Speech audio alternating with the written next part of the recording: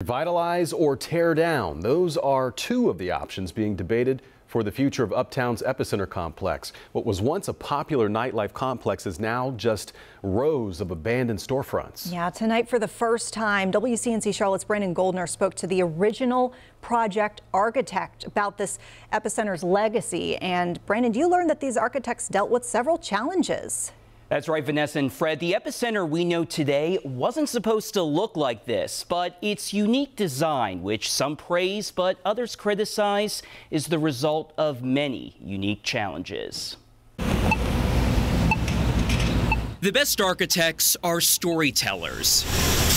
The Epicenter's story reads more like an epic poem, but instead of people facing down supernatural forces, Ragona Architecture and Design's Matt Ragona dealt with forces of economics and topography. When people ask about my company, I always say, well, we were the project architect for the Epicenter because everybody knows what it is. Yet he argues they don't know why the Epicenter is what it is. This is the Epicenter's original design. Working within a 3-acre sloping city block, Ragona's team had to turn the inevitable empty areas, or negative spaces between their buildings, into positives. And it just kind of energizes the whole property. It was meant to be more of a mix of uses in there. Unfortunately, it kind of got taken over by a lot of more clubs. There's no A-loft hotel in the original design. The parking structure was already under construction when A-loft approached the previous owner, and we changed that building. It was going to be a steel frame building like the two smaller ones. Then the city wanted to bridge its first ever light rail into the complex. It got started and the design kept changing as we were building. It was such a long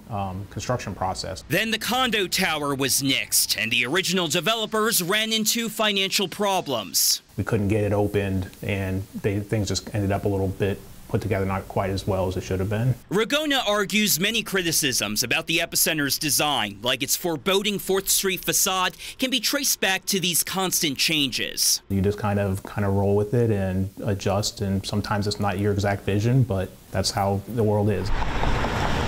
Like a complex jigsaw puzzle, the Epicenter's story didn't turn out how many expected. But Ragona argues this shouldn't be its ending scene. Ragona says one of those reasons tearing down the Epicenter wouldn't work is the complex utility and structural systems that is underneath the building as a result of all of those construction changes, which would make it too difficult for demolition. Brandon Goldner, WCNC Charlotte.